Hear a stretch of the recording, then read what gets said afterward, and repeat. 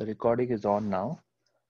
We'll continue our discussion about Banach contraction mapping theorem that we were doing in the next class. We were talking about in the next class. So if I remember, let me just briefly recall what the result was.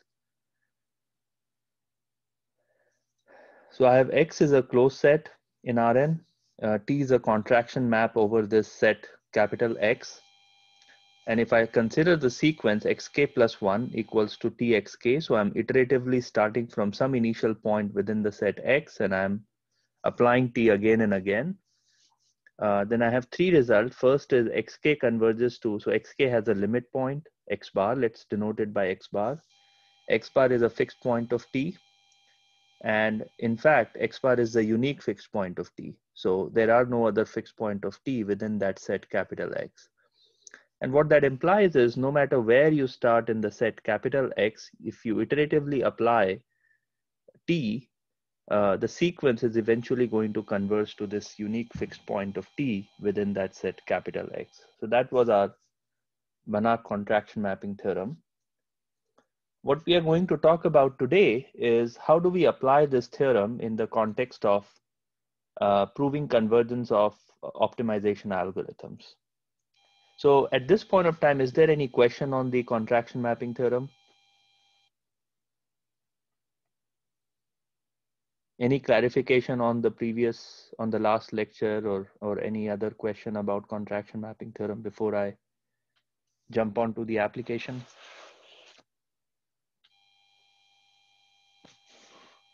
Okay.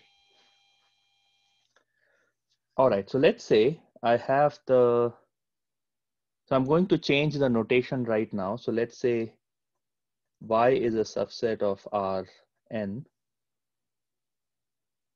and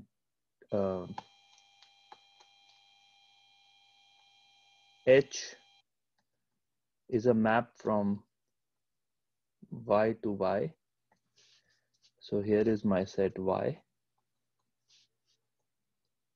Here is a point, let me call it Y star. And I know that H of Y star equals to Y star. So Y star is a fixed point of H.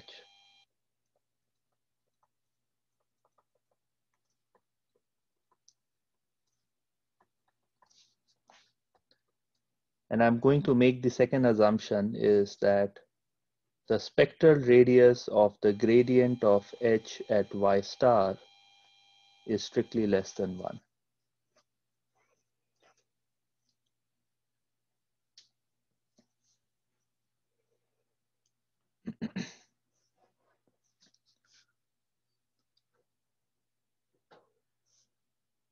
Okay, so this is the spectral radius. Gradient of H is going to be a matrix in n cross n. So gradient of H at Y star is a matrix in Rn cross n. And I'm looking at the spectral radius of this matrix and it's strictly less than 1. Then I can show there exists a neighborhood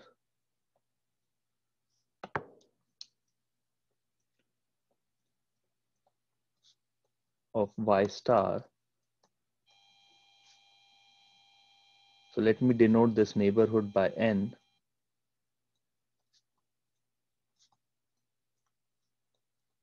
Such that H from n to n is a contraction map. Should I use n? Let me use Y actually.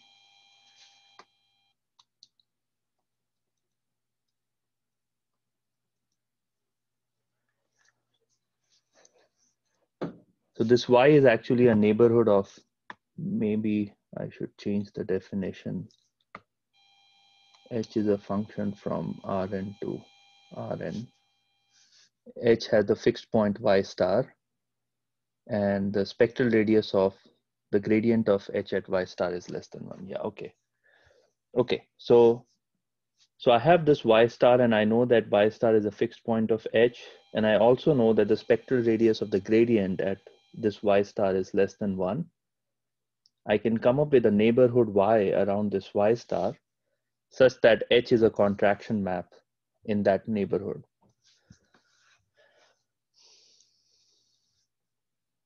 This would immediately imply that iterative application of H um, would make the sequence converge to Y star because of the contraction mapping theorem.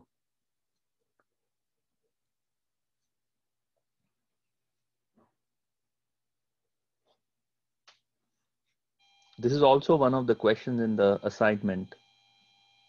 So I'm just giving you the solution to like a first part of the assignment in this class so that you can fill in the rest of the stuff later on. Okay. How would we go about proving it? So what would be a possible approach to prove this result?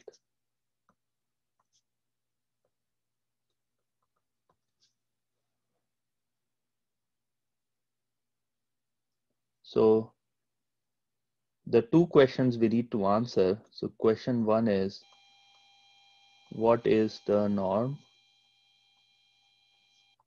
on Y? Because contraction mapping is dependent on the norm you pick on the space. So what should the norm be on the space Y? So that's question number one. And question number two is, what is the contraction coefficient?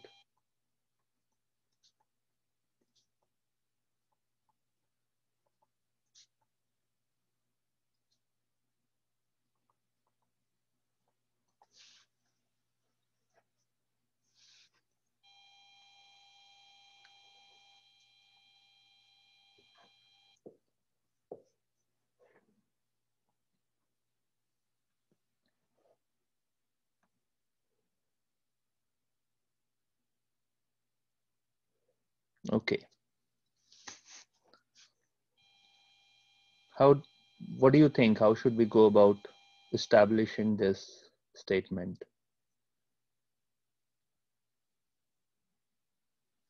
So let's think about,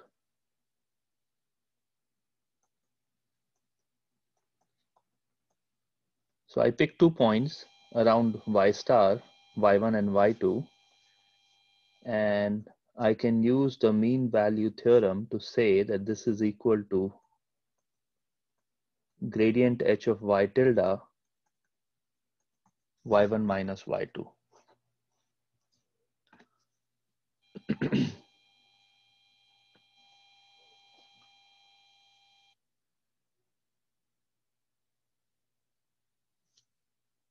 Okay, this is my equation 1.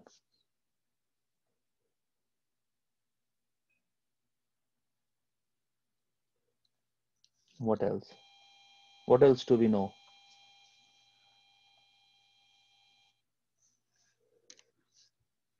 Let us make a minor assumption here. So assume that gradient h of Y star is diagonalizable, and I'm going to write gradient h of Y star equals to u du inverse. So D is the diagonal matrix with eigenvalues as its diagonal entries, and U is the collection of eigenvectors of the gradient. So what do we know from midterm?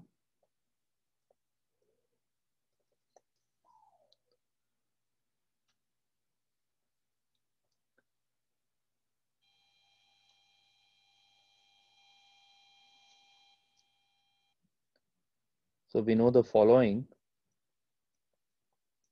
gradient h of Y star multiplied by Y1 minus Y2 norm. Okay, let me put the norm first. So if I define the norm equals to U inverse the vector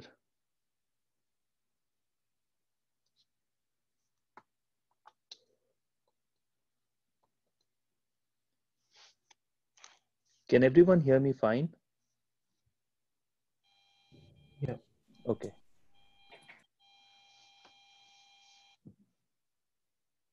Okay, so let me use this norm, which is norm of y equals to norm of u inverse y, the one norm of u inverse y. Okay, you can pick any p norm, but let's just pick one norm of u inverse y. So if I pick this norm, then I know that norm of gradient h y star times y1 minus y2 is less than equal to rho of gradient h y star norm of y1 minus y2.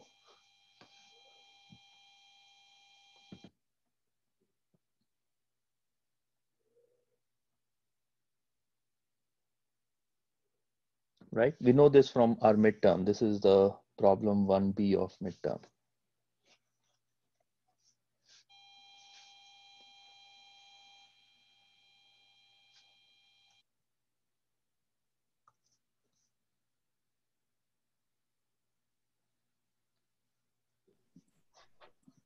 Okay. Is anyone else having the screen freeze?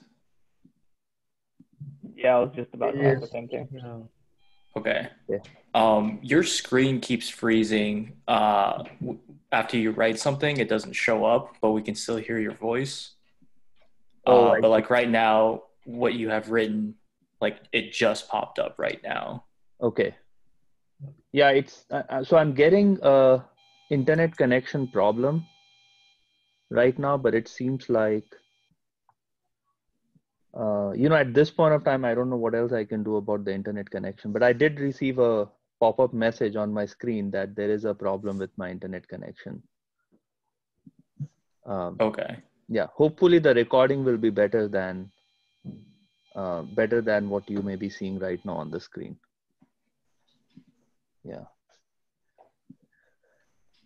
Okay, so in the midterm, we have learned this this inequality, which is that the gradient of h of y star times y1 minus y2 is less than the spectral radius multiplied by the norm of y1 minus y2. So this is the norm that I'm using here.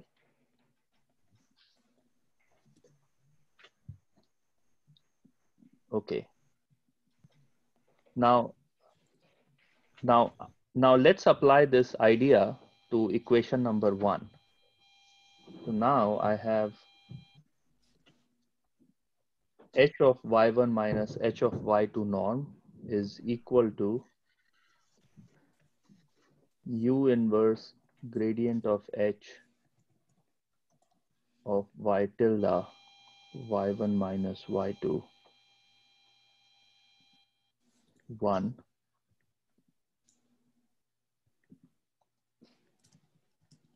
u inverse gradient of h y tilde u inverse y1 minus y2 1 norm.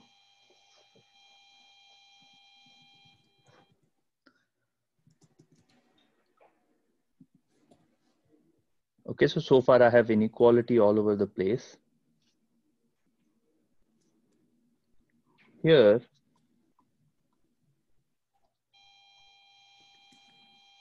I'm going to use the matrix norm. So this is matrix norm.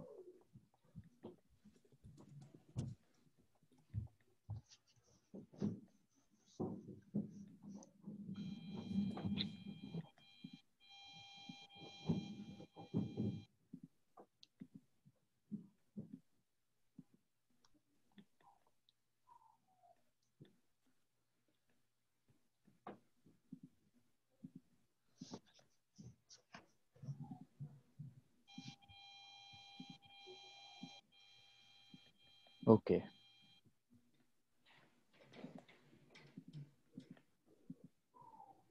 So now what I have is I have the norm of hy1 minus hy2 is less than equal to some matrix norm times this is equal to norm of y1 minus y2.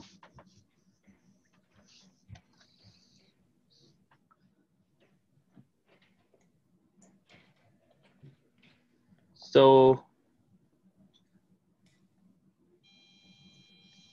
what do we know so far? So we know the following thing. We know that the norm of u inverse gradient h y star U one norm is equal to rho of gradient H y star. So we know this.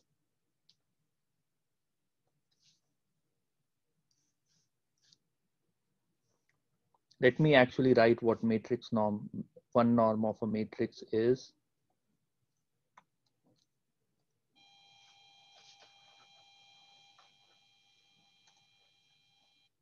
It's max over all the columns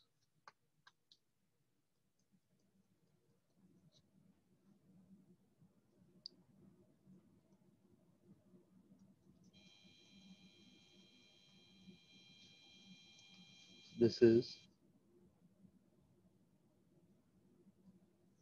maximum absolute column sum. So you look at the columns of matrix A, you sum it up, you take the absolute value, you sum it up, and then you take the maximum over all possible columns of the matrix A. So that's the one norm of matrix A. And we know from our midterm one solution that U inverse gradient of HU one norm is equal to the spectral radius of the matrix gradient of H at Y star.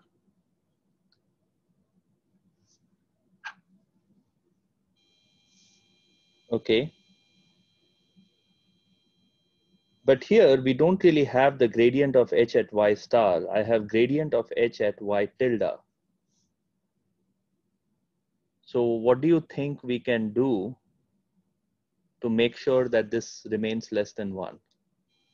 That's what we need to prove. We just have to show that I can pick a neighborhood so that this is less than 1. This matrix norm of this big matrix is less than 1. What do you think we can invoke to say that such a neighborhood Y exists, capital Y exists? Hopefully by now you are seeing all these equations on the screen. So I'll just pause here for a couple of minutes to let you think and come up with an answer to the following question. I know that this spectral radius is less than 1. How can I argue that I can pick a neighborhood of Y star such that this one norm of this U inverse gradient of HU is also less than 1?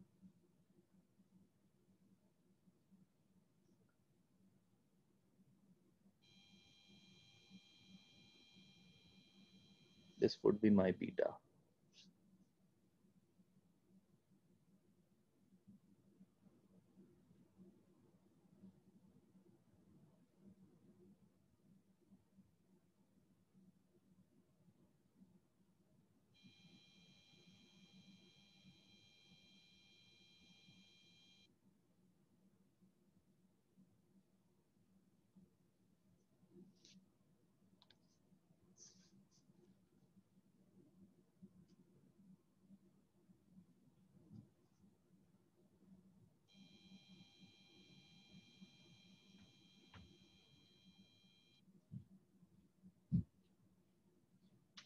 Let me give you a hint. We are going to, we have always been assuming that H is infinitely differentiable. So just assume that, because it's differentiable, it's also continuous. Like all the derivatives are going to be continuous.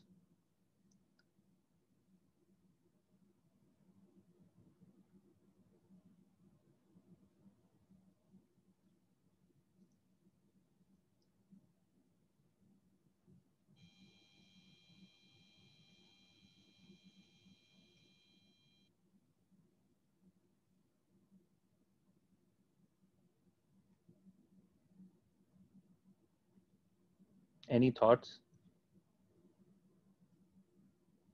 Once again, the question is, I know that the spectral radius of gradient of H at Y star is less than 1.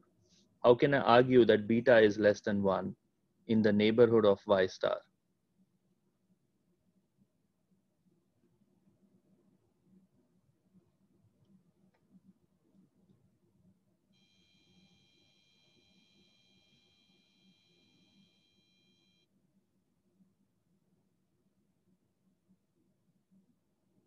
No thoughts? Okay, so let's argue this out. So I know that the one norm of this matrix is equal to the spectral radius, which is strictly less than 1. I also know that one norm of the matrix, by looking at this expression, I know that the one norm of the matrix is a continuous function of the entries in the matrix. So A1 is continuous in Aij. So the Aij's are entries of the matrix. So what that implies is, if I look at the one norm of U inverse gradient of Hy tilde U, it's actually a continuous function of Y tilde. So this implies U inverse gradient of Hy U1 is continuous in Y tilde. Now this is equal to, this is strictly less than 1 at Y star, so there exists, oh, I should put Y tilde here. This is the most important conclusion. There exists Y, a neighborhood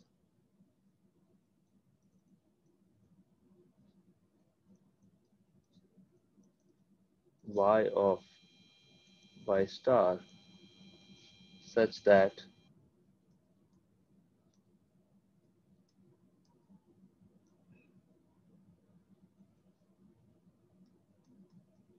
norm 1 is less than 1.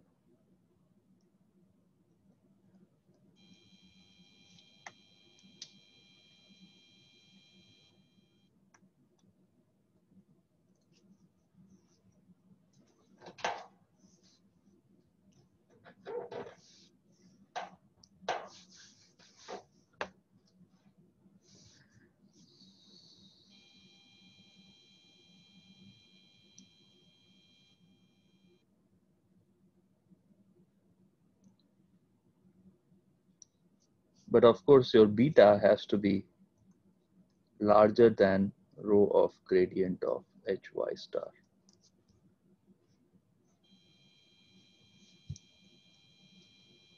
For beta,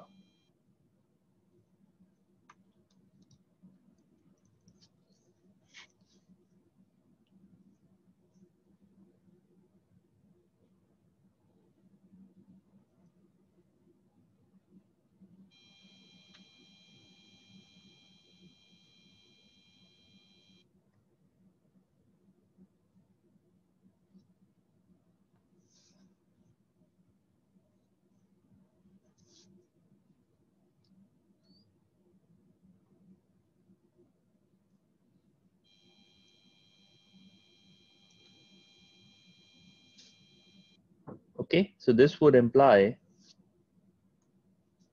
that H of Y1 minus H of Y2 norm is less than equal to beta Y1 minus Y2.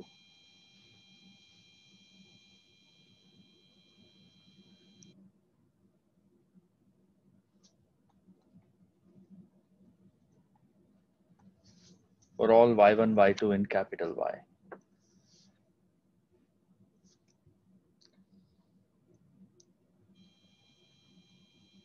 This is my Y star, this is my Y, this is Y1, this is Y2, this is the line joining Y1 and Y2. Y tilde lies on this particular line, and we know that after doing all this calculation, we know that the norm of Hy1 and Hy2 is bounded from above by beta times the norm of Y1 minus Y2, where beta is given by this expression.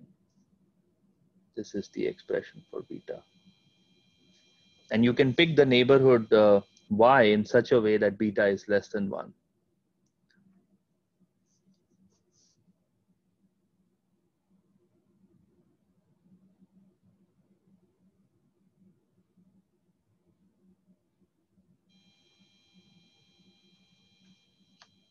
So overall, what we have done is establish the following result, that if y star is a fixed point of H and the spectral radius of the gradient of H at y star is less than 1, then I can find a neighborhood of y star, which would be small. It could be a small neighborhood, it could be a large neighborhood. That depends on how much the eigenvalues of gradient of H varies over the space around y star.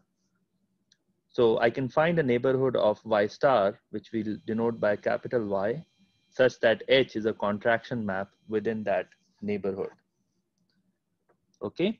In the process, we have identified the norm, and under this norm, this is a contraction map. And we have also identified the contraction coefficient, and we have realized that we could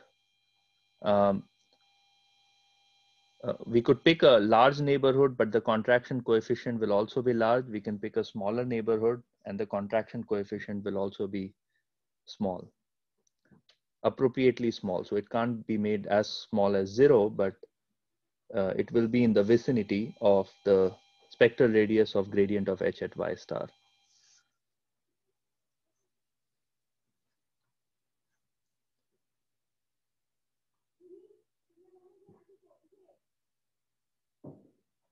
Are there any questions on this result? So I've received a couple of notifications about my internet connection being unstable. So what I'm going to do is try to connect it to a different network, and hopefully that may solve the problem.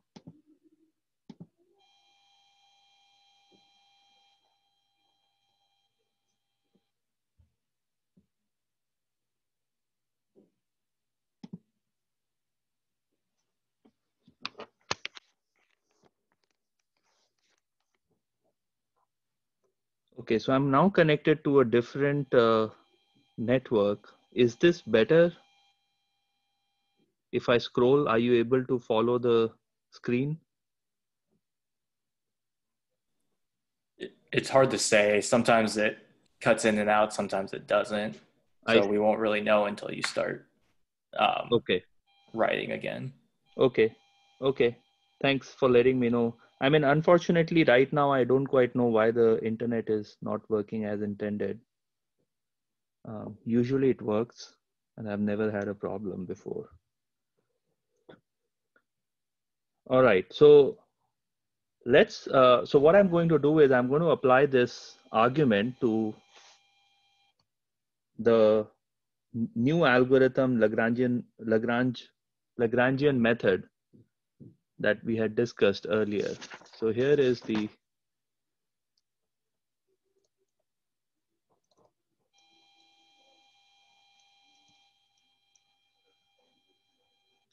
method. So I have xk plus 1 equals to xk minus alpha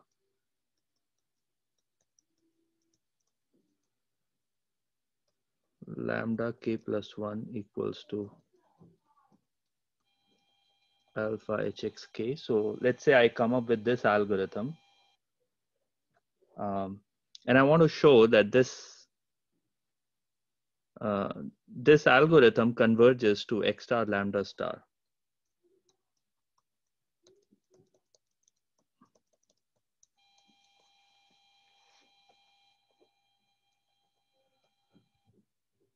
So let me define y as x cross lambda, or just let me write it as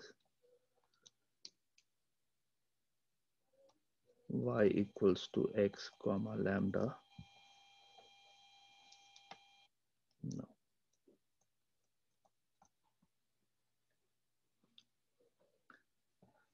Okay, and my h of y is actually x minus, or identity minus alpha, the gradient of x of L and then h minus h. This is evaluated at y.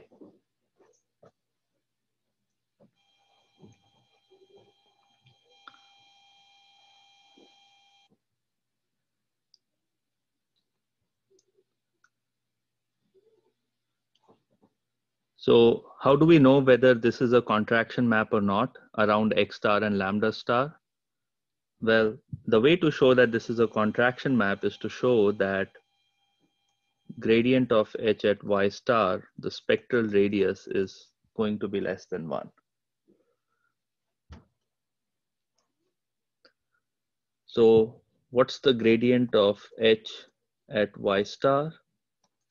It's identity minus alpha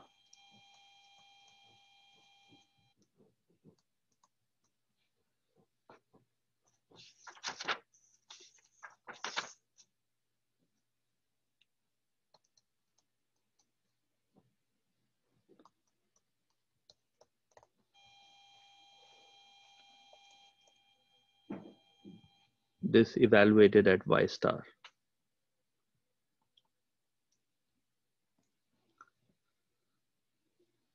So this is the usual identity matrix. This is the step size alpha that we are picking.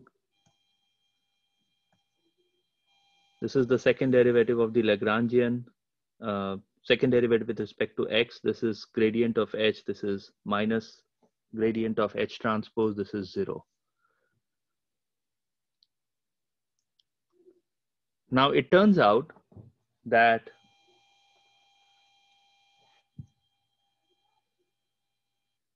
if you have a matrix of the type Q,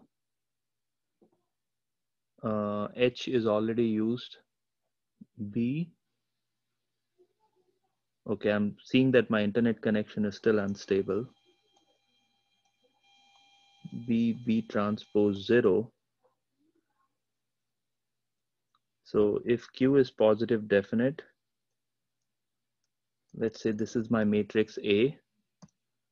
So if Q is positive definite and B is full rank, then eigenvalues of A have positive real part. Okay, this is a result from linear algebra. And it's not difficult to prove, but it takes some amount of time to prove it.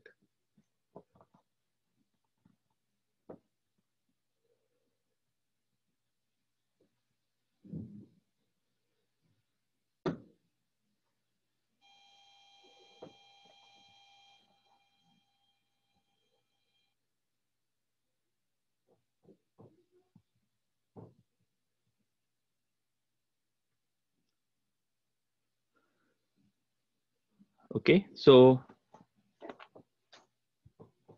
let's talk about what we are trying to do here again. Let's recap.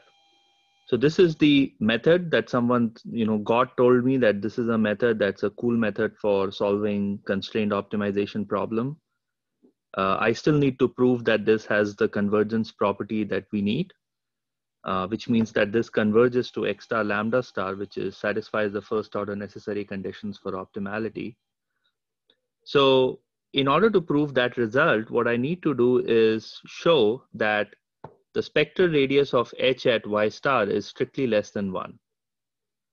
Okay, but remember that alpha is something that I need to pick because alpha is the step size. I get to pick step size.